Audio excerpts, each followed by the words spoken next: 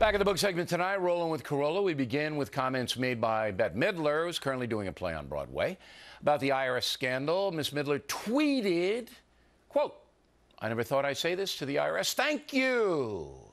Thank you for denying 501c4 to any group who hates." I guess that includes Media Matters or Move On, extreme left hate groups who enjoy tax-free benefits. Joining us now from Los Angeles, Adam Carolla. You know Bette Midler? You hang with her out there in L.A.? Oh, yeah. We do torch songs every Saturday night.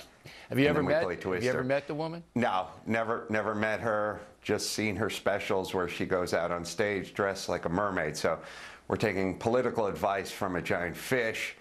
I don't know about that. Well, you know, the wings on First off, the hypocrisy bothers me because yeah. Obviously, if it was a Republican administration going after Planned Parenthood, she would eat her own fishtail. I don't think there's any doubt about that.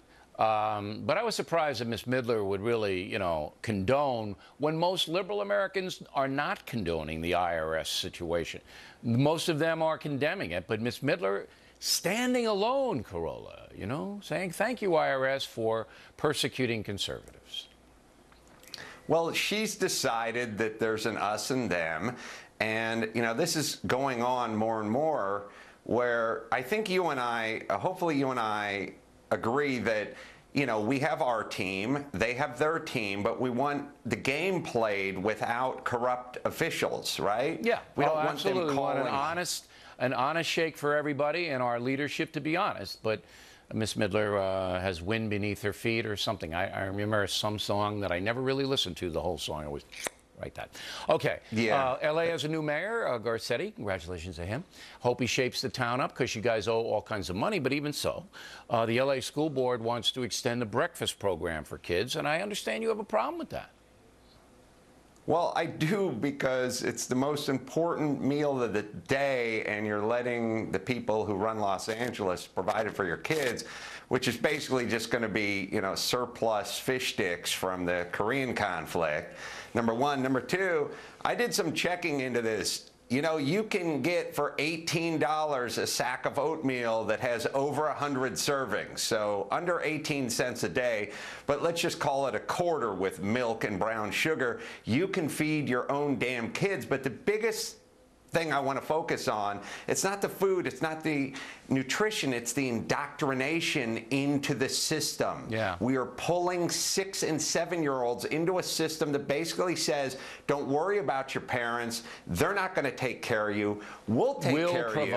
And in 20 years, these kids are going to want us to cater their weddings. That's a good point. That's an excellent point. All right. Network TV, as we know it, has vanished. It is blown up. It no longer exists because this happened in prime time last week. Roll the tape.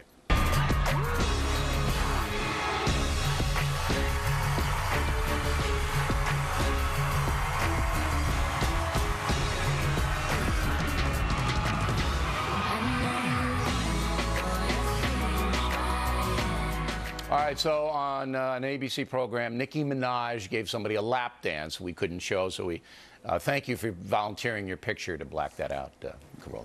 Wasn't my idea, but thanks. Yeah, first off, I'd love to dig up Ed Sullivan and show him this, just to see. That would put him right back in the ground. Gray he would turn.